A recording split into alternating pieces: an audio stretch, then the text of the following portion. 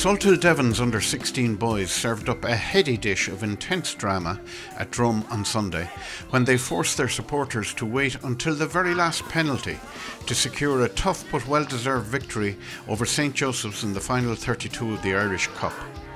This was a resilient display of character by a Salthill outfit who went ahead on 2 occasions in the second half, only to be pegged back by their Dublin visitors who forced the game into extra time. But that was to afford no resolution to this affair, and we had to wait for the final penalty out of 10 to see Salthill go through.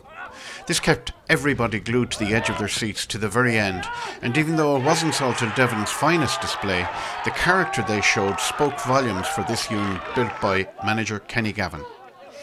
The first half of this match was largely forgettable, with the tension of the occasion impacting on the quality of the football.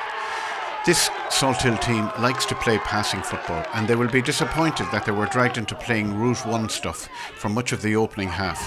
This came about as a result of a very crowded midfield where there was no winner for much of the game. It was in the second half that Salthill Devon turned on the switch for this game. A powerful header by Finian O'Lee, who eluded his marker, put Salthill Devon into a deserved 1-0 lead, but Joey's struck back almost immediately to equalise. It was left to the other Salthill centre-half, Robert Finnerty, to put his team back in front, again with a powerful header and again from a corner. Not long after, a rash challenge in the box by the usually reliable Evan Murphy gifted St Joseph's a penalty, and striker Ross Hanley converted. 2-2 then, and into extra time.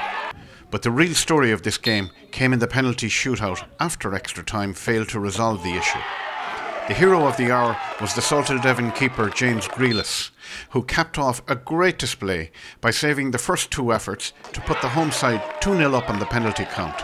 But still, Salthill Devon had to wait for the final penalty to claim their prize.